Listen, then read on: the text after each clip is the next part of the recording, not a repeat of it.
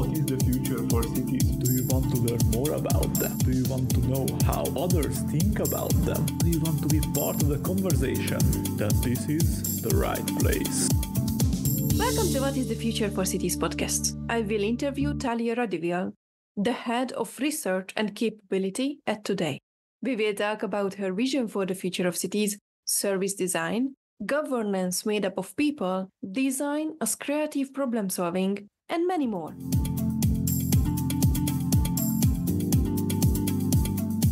Thinking about design as a creative problem-solving process in which conducting research in order to understand what needs and behaviours are of a current state of something, whether it's a product or a service or something else, and then using an iterative process where you're designing just a prototype of something, testing it, doing that a few cycles of that before it being implemented. Like that to me is the design process. And you could use that from anything from strategic design.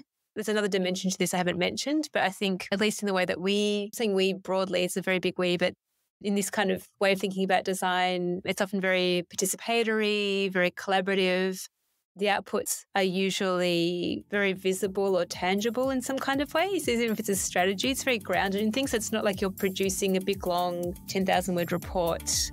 You're not producing an academic paper. Like any research you undertake, applied research is always an aid of creating evidence to drive a design brief. Find out more in episode 198 with Talia Radywyl on the What is the Future for Cities podcast.